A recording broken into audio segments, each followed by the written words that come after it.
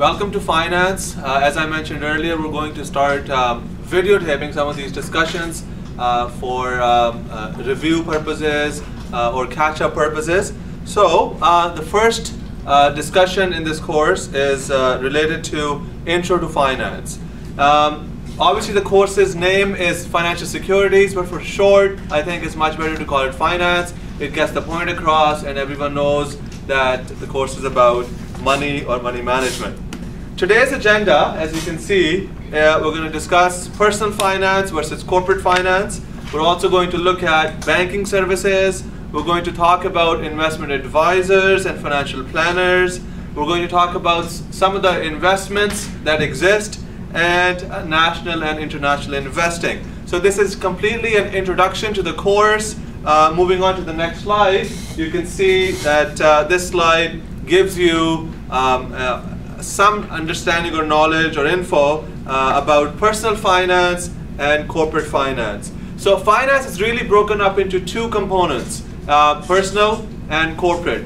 Personal finance deals with, as you can tell, people's banking activities, saving money, investing money, and it is really critical to build wealth and enjoy a decent lifestyle. If you would like to do both, build wealth and enjoy a decent lifestyle, a good understanding of personal finance would really give you an edge and a huge understanding and ability to achieve those goals.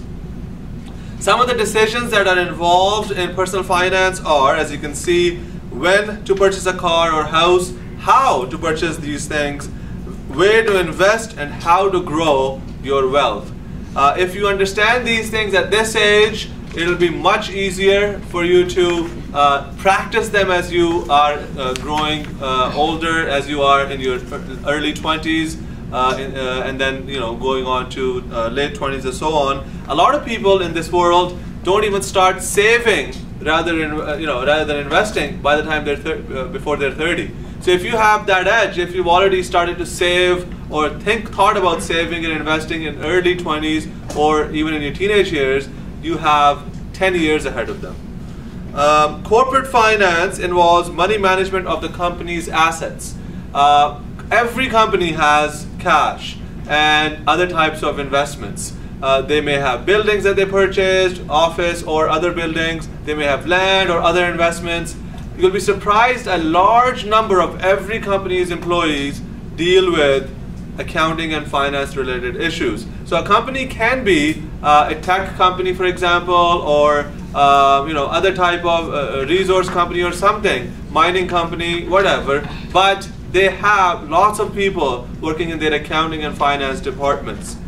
Some of the things that they would look at are staying within companies' budgets and looking at forecasts for future, cost cutting. Some of the decisions they may make is should they purchase a building or should they rent a building? Should they do short-term or long-term loans?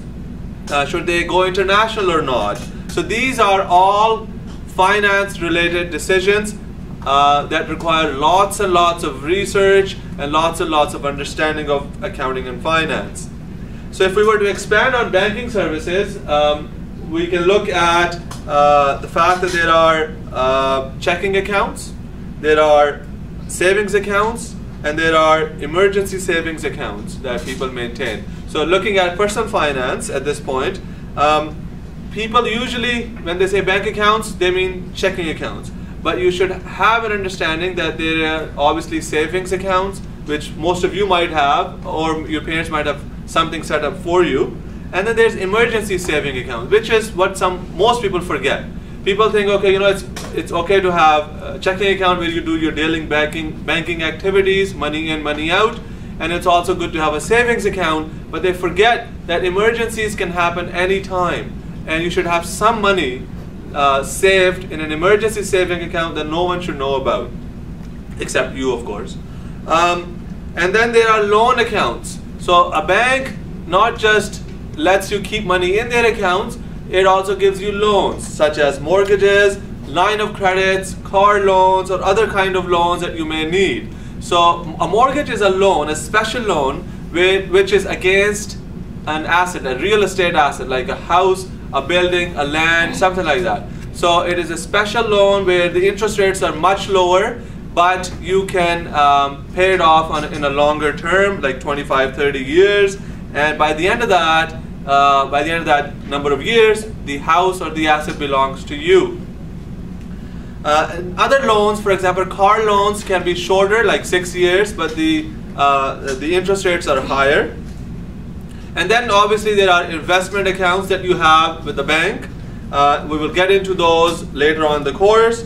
And insurance services. A lot of banks offer insurance services, and I'm sure you might have an understanding of car insurance or house insurance. Some of you may also understand life insurance, but we'll get into some of that, not too much in this course.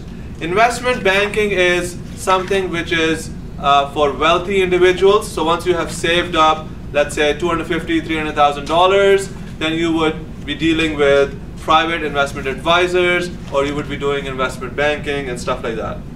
Moving on to the next slide, it tells you the difference or the relations between IAs and CFPs. IA is a designation that stands for investment advisor. I will go over how to become an investment advisor probably next presentation. CFP is certified financial planner. So both of these people deal with investments and obviously savings and loans, life insurance, how to achieve financial goals, and they also look at tax saving strategies. These people earn their money through client fees and commissions. And these people are highly educated advisors.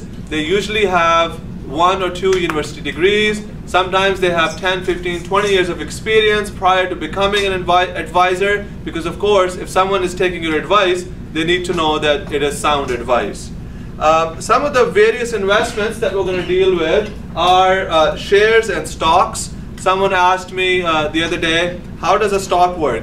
Well, we will talk about what is a stock and how all that works, but at this point, if you have an understanding of a stock, that would be great. So a stock represents ownership in a company, which means that all shareholders or stockholders, interchangeable terms, are owners of a company. So if there are 1 million shares outstanding and you have 1 share, you are 1/1,000,000th of the company's owner. If there are 10 shares outstanding and you have 1 share, that means you are 1/10th owner of the company. Initially they are sold by the company. So first the company sells them, but then the people buy and sell among themselves, the various investors. Again, I'll get into this. This is, I'm just introducing the concept. There's a lot more depth into this. Owners are called shareholders or stockholders. These people, the shareholders, elect a board of directors. So BOD stands for board of directors. They elect the board of directors. The board of directors hires or selects the president. So the president does have a boss, and they are the board of directors. Bonds are completely different. That is similar to lending money to the company. So if you're a bond holder, you have in essence lent money to the company. And we'll get into bonds later on as well. So the next slide talks about mutual funds. Mutual funds is a specific type of investments. There's a whole chapter dedicated to that. Derivatives, you might have heard of the word derivative in calculus, but we borrow some terms from different areas, chemistry included, calculus included. And derivatives basically means that it is not the company that you are investing in, it is something, you're investing in something that invests in the company. So basically, it is a derivative investment, it's a second tier investment. And they may include terms like options, futures, swaps, and we'll get into that if we have some time near the end of the course.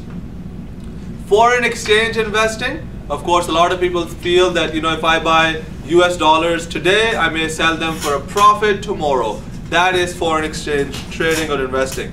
REIT units. REIT stands for Real Estate Investment Trust. Again, we'll get into those type of investments. And real estate itself. So obviously a lot of people have this goal in mind that they want a residence to live. Then sometimes they want a second property that they can rent. They also would like, some people would like a commercial property, an office property, or a retail store or something that they can buy and rent. And the purpose of real estate investment is usually to make rental income or to buy now and sell later. So we have been introduced to the concept of finance, in essence the two areas, personal and corporate, and you should understand some of the differences between them, and we talked about some of the investments that we will be focusing on in this course. So thank you for listening, and we'll continue with the next presentation tomorrow.